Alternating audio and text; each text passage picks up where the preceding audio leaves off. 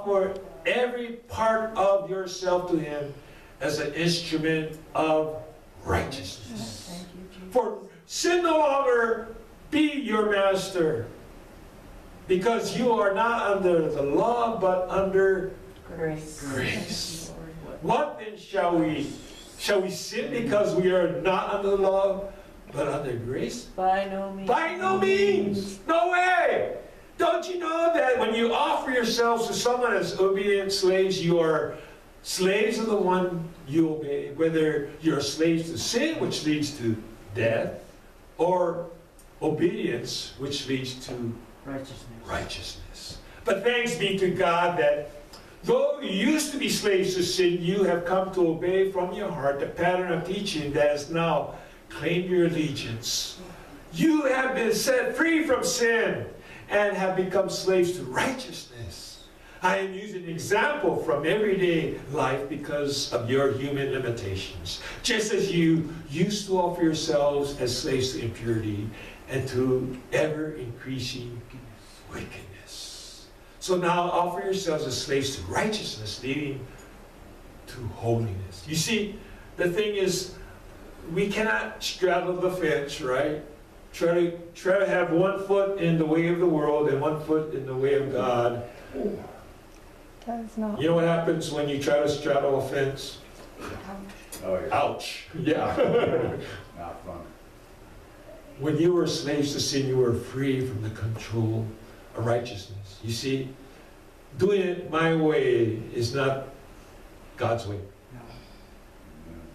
And if we can get that through our thick skull, that we must live God's way, and that's the best way. What benefit did you reap at the time from the things you are now ashamed of? Those things result in death. But now that you have been set free from sin and become slaves of God, the benefit you reap leads to holiness, and the result is eternal life. For the wages of sin is death. Aren't you glad for the word but? The gift. Yes. But the gift of God is eternal life in Christ Jesus our Lord. Amen. Now, when we talk about the word repentance, I want to talk about Romans 12. The Apostle Paul says, "Therefore I urge you, brothers and sisters, in view of God's mercy, to offer your bodies as living sacrifices, holy and pleasing to God. This is your true and proper worship. Do not be conformed," one foot in the way of the world, right? "But be transformed." You got to take that foot out of the bad side and put both feet on the life of righteousness. But how are you going to do that? He says, be transformed. That word transform has the same root word repentance.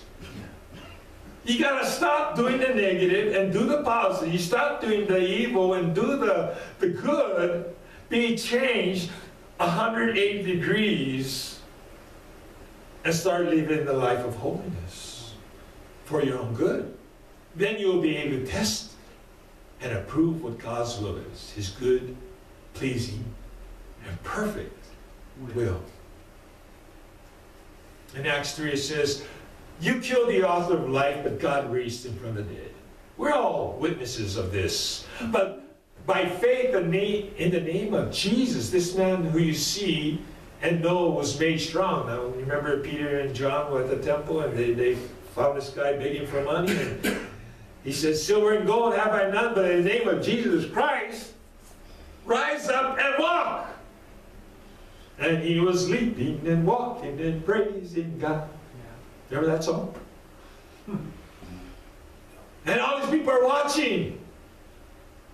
And of course, the ones that don't want to believe it, what do? Scoff. They try to stop that from happening. Yep. Well, this guy he's just an actor.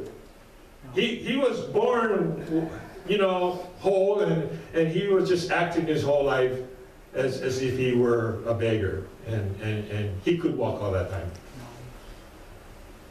Why? Because they didn't want to believe the truth. Yep. It is in the name, in Jesus' name, and the faith that comes through him that has completely healed him, as you can all see. Now, fellow Israelites, I know that you acted in ignorance, as did your leaders. Ooh, can you imagine what the leaders are thinking now? Because they knew the scriptures, right? They thought they knew the scriptures, but they really didn't. Because they knew it in the head knowledge, but it didn't go from here to here. Religion. But this is how God fulfilled what he had foretold through all the prophets, saying that his Messiah would suffer. Repent then and turn to God so that your sins may be wiped out, that in times of refreshing may come from the Lord, and that he may send the Messiah who has been appointed to you, even Jesus. Heaven must receive him until the time comes for God to restore everything, as he promised. Amen. Long time ago through his holy prophets. Thank you, Jesus. And that time is coming. And that time is coming soon. And so you need to ask yourself that question. Are you ready for his coming? Have you completely made a turn from your old ways to the way that God wants you to live? Not only for yourself, but then the people that are watching you every day will say, something's different. Father in heaven, we thank you so much that you have given us so many chances to repent and turn to you. Lord, just stop doing the bad is not good enough. If we don't turn to you, we're going to end up back where we started. We thank you for your grace. In Jesus' name. Amen.